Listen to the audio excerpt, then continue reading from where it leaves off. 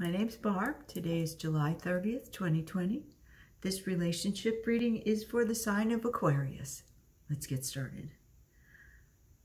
Well, for your side of things, you were victorious in this situation, and you've been taking the middle ground, you know, not going off half-cocked, and definitely a love offer was given. Your person, and there's major arcana cards on both sides, so this is more of a life shift than day-to-day stuff.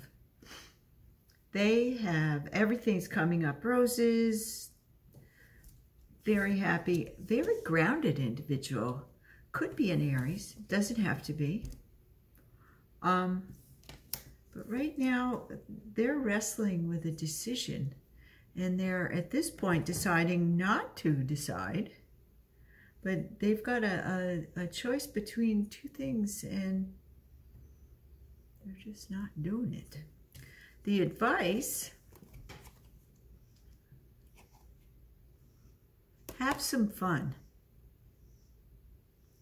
And, yeah, have some fun and then rest. I mean, you know, not everything isn't all work, I think, is what these cards are trying to tell me. Because life is not all work. Jeez, I hope not.